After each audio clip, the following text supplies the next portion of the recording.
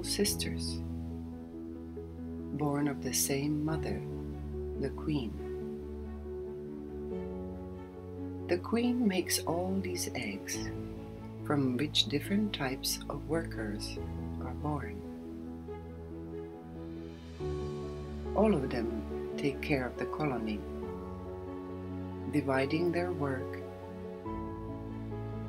according to their size and specialization. Some attend to the larvae, some make tunnels, some build amazing structures.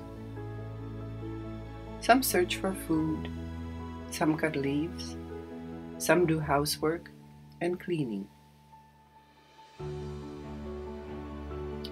These ants are called leafcutter ants because they cut leaves with their very sharp teeth and carry them to their underground nest.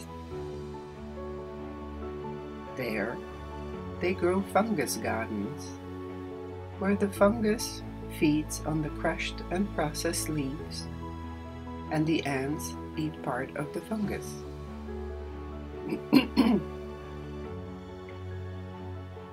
The fungus has been domesticated by these farming ants. They live in symbiosis, which means they depend on each other. There are different sizes of ants, but they all work together, communicating about the important things through gestures, touch, and pheromone trails which they leave behind. The large heads that you see contain the necessary muscles for the jaws, with which they can lift up to 50 times their own weight.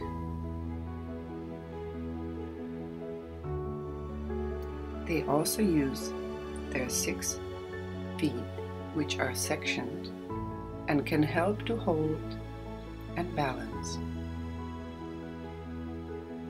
The scientists at the lab studied the ants' behavior and analyzed the materials the strong and sharp teeth are made of.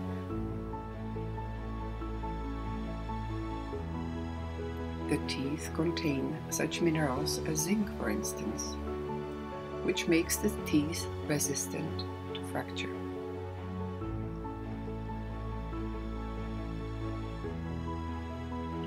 The teeth are very sharp in the young ant, but do lose their sharpness through use, and the ant might change his work at that time and do a different task.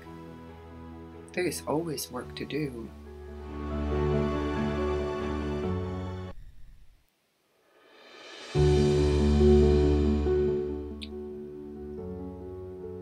The scientist at the lab is going to take a sample from the nest and study the juvenile young ant through genetic analysis of the components of the teeth.